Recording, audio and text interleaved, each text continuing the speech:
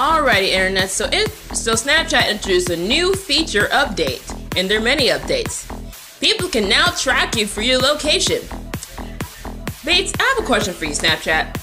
Do you want me to get kidnapped? Okay, we already got locations through Instagram. Okay, we stopped doing that when people find out where you are. We went about this when Kim Kardashian got robbed. Now you want people to know everything? How is this helping? You're just helping keep kidnappers find me everywhere. I'm gonna go to Publix and people are gonna know where I am. I'm gonna get kidnapped in the parking lot. Why, Snapchat? I know you're trying to beat out Facebook and Instagram, but really? We don't gotta know where you are at all hours of the day. Like, I don't want people to know where I am, okay? I'm at work, okay?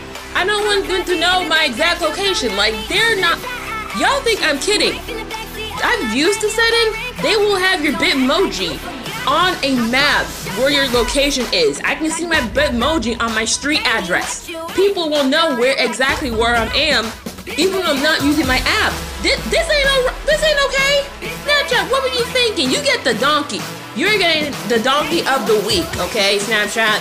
You get the donkey of the week because you're just setting up freaking later kidnappings. I know it sounds horrible, but this is like set up for kidnapping. You might as well start a new setting for Amber Alerts for adults.